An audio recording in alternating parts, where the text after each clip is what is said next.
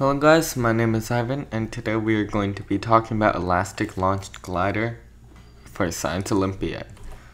So what is a glider? A glider is a light aircraft that is designed to fly for long periods without using an engine. So how does it work? So there are three main forces that act on the glider. Here you have lift, which pushes it up, drag, which pushes it that way, and weight, which pulls it down. And next to that, this picture, there's a bunch of different parts of the glider that some of it will be useful, some of it won't. Like you probably won't have a cockpit or something like that, but some other stuff of it is useful, so you can just have a look at that. I'm not going to go through all of them. So during competition, you have to use a launcher and send your glider up into the air and try to attain the maximum time in flight.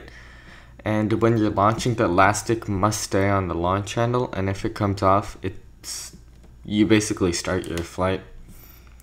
And I will talk more about the competition on a later slide. So construction, there's not a lot of rules. So it must be heavier than 2.5 grams and lighter than 10 grams. Your wingspan may not exceed 30 centimeters. And a lip balm cap must fit on the nose. So basically what they want you to have is a more rounded nose. So when you put the cap on, it goes like that, instead of when you have a sharper nose and the lip balm cap just fits on. And that's what they don't want, and you will be tiered for that, because that would be against the rules. Okay, so materials, pretty much the only material is balsa wood, and all you can do is, there's three different types, and if you look at the picture on the right here, right here, that's basically a tree trunk, and you can look to where each of the different types of grain come from. So there's A grain, B grain, C grain, and then if you look at this picture, it just shows you the different textures, and based off what kit or what plan or what own design you guys choose, you choose a different type of grain. Tools, you could use a laser cutter, but when you laser cut it, it burns the wood. Most people use an X-Acto knife, which is basically using a knife to cut balsa. And for glues, you can use Bob Smith Industries glue, or you can use CA glue. That's the only two I've really seen. So, when you launch your glider, here's kind of a step-by-step thing that I found off of scioli.org. So I did not write this. So what you want to do is you want to hold the launcher in one hand and the glider attached to the elastic loop in the other. So most of the time you want to have your nose piece something like that, and then your string able to attach here, so it just loops around.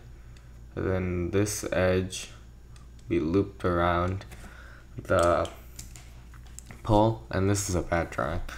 So you want to stretch the elastic to however long you want it. Usually everyone just stretches it full just for consistency. And the loop should be in a vertical line. So you move the glider a small distance horizontally away from the launch handle so it doesn't hit the launch handle, and that's pretty self-explanatory. And you want to tilt the system so it's 70 to 80 degrees in respect to the ground. So you want it kind of pointing like that, with this being the ground. And then you want to roll the glider about 45 degrees, which is basically tilting the wings so they are also at an angle, so it does a corkscrew ascent up. And then you just launch it. So here are 3 terms that you probably want to know. So roll is tilting the glider to the left and to the right about the axis of the fuselage. And the part of the glider that controls the roll is the ailerons. Pitch is tilting the nose up and down, and you would control that with the elevator. And yaw is turning the glider towards the right or the left, and that is how you make it circle downwards, which is controlled by the rudder. These 3 places are all in the picture on the second slide, so you can refer to that. And scoring, there's 2 bonuses you can get, which is multiplying your score by 1.1. So one is the length if your fuselage is longer than 32 centimeters. And then there's a starting bonus. So if you start within 1 minute of your 5-minute test period, you get another starting bonus. And then your score is the sum of the 3 longest accumulated flight scores. And you can have up to 5 official flights with 2 gliders, or you could just use 1. And trimming, so the day you get to the gym, you can do some trim flights, but be sure to tell the timer.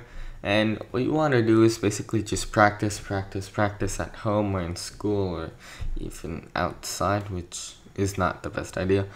And you want to adjust your plane by different dimensions, different ceiling heights, different widths, adjusting how big your circle is. And last, you want to have a flight log.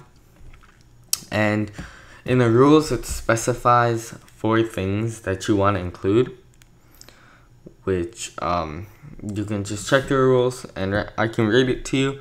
It's estimated recorded peak flight height, approximate length of elastic, when it's relaxed, flight time, and then you have to choose one more parameter, which can be anything. And yeah, that's it. Thanks for watching. Be sure to subscribe and stay tuned for more videos.